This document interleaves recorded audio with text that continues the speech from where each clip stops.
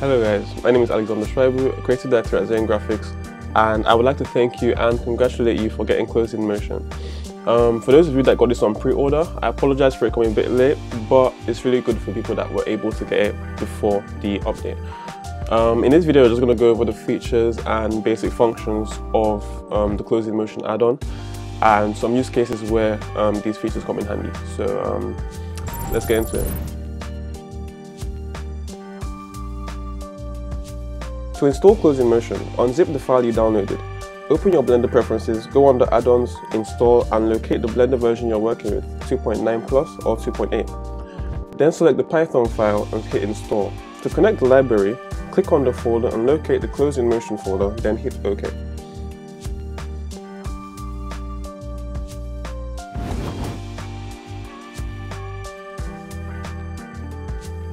Quick Cloth and Quick Collision. Click Make Cloth to turn an object into cloth and Make Collider to give an object collision. If the settings aren't to your satisfaction, you can always change them in the Physics tab.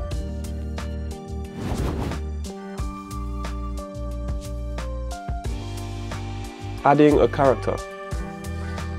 Under the Add option, you'll have characters you can add. For now, there's just a female, but updates will have more.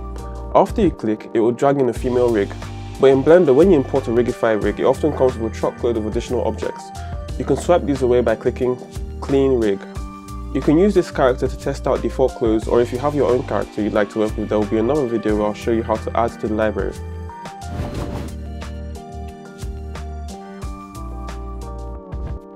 Adding a simple top. Under the Bases menu, you'll find a top that you can add to your character. When you click Add, you'll see a base top that acts as a starting point for you to create a top for your character.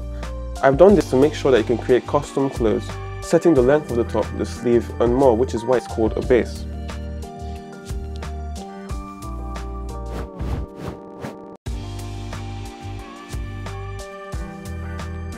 Cloth to key. This is where the magic happens, and this function does two things. It converts your cloth simulation to a string of shape keys, which lets you do some magic things. For instance, after this cloth simulation has been baked, so far there are no modifiers enabled on the cloth. When you click Cloth to Key, it will convert the cloth to a string of shape keys. In this mode, your cloth simulation has turned to a string of shape keys, which is less heavy, easier to work with, doesn't rely on the base cache, can have its speed adjusted after simulation, can be edited after simulation, and much more, opening a whole new world of possibilities. This function also lets you latch other objects onto your simulation, such as buttons, pockets, lapels, zips, buckles, and more. You simply place the object, in this case a button, onto the cloth, select the cloth and set as target. Select the object and make sure it has no modifiers enabled, and then hit Cloth to Key. Then the object will follow the cloth. If you have to redo the simulation of your target, you can always select the object, press Delete all shape keys and hit Cloth to Key again.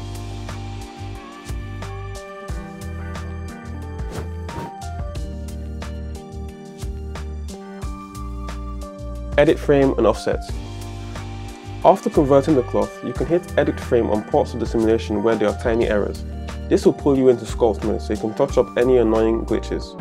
You can also add offsets to your animation by creating a new shape key and adjusting parts of it throughout or for different parts of your simulation. For instance, in this animation, I changed the shape of her vest neck. I also raised her top from intersecting with her trousers. In Armor the Ace, we used it to adjust the length of his sleeve during the simulation, and there are many other use cases.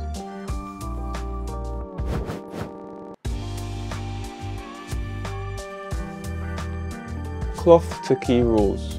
Now there are a few rules we have to follow for Cloth to Key to work, for now.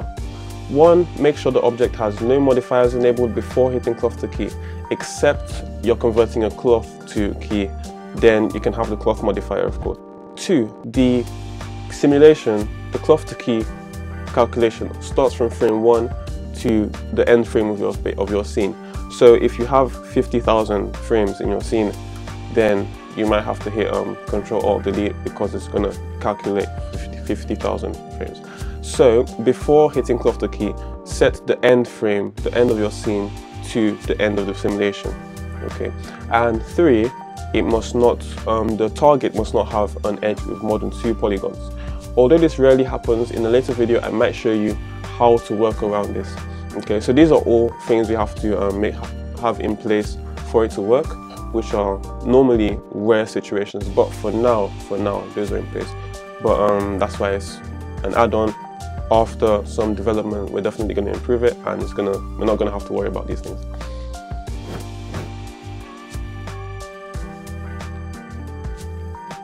Closing motion also comes with custom items such as glasses that have some features on them to help you easily fit the object onto your character. It also has sandals and buttons and pockets and so much more.